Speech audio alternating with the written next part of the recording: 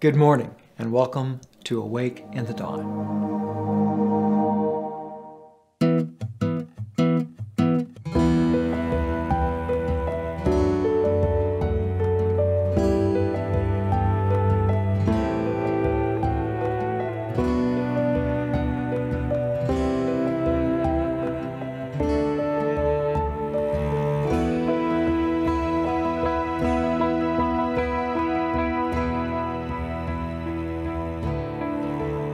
November 9th, a matter of trust. The Lord directs our steps.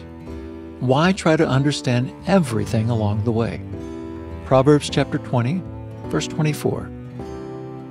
During our lives, we will be confronted by the phrase, "if you will." While this phrase often seems innocent, there are instances when it contains wrong motives. The Pharisees and scribes used it to challenge Jesus in his ministry when they said things like, "If you will show us a sign, if you will do a miracle, and if you will answer this question." This brief phrase still works to discourage the spiritually adventurous heart. Although the question may appear reasonable at first, it may have hidden intentions. For example, "I will follow you, God, if you will first permit me to take care of personal business." Or, "I will follow you if you will first supply the resources."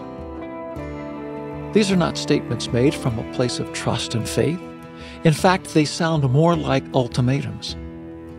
Often the use of the phrase originates from the fear of change, discomfort, lack of control, or because the Lord's will is outside the borders of natural reason.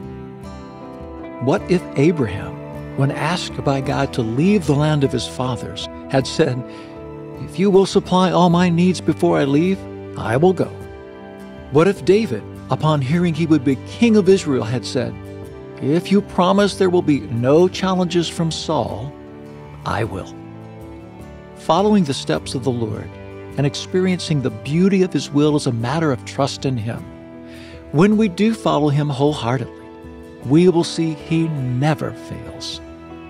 Lord, I pray my trust will be in you today as you lead, even in the things I do not see and understand. Amen. Don't let us yield to temptation. I want to thank you again for joining me this morning for Awake in the Dawn. Please, I encourage you to go to awakeinthedawn.com, take a look at the ministry tools that we have available for you.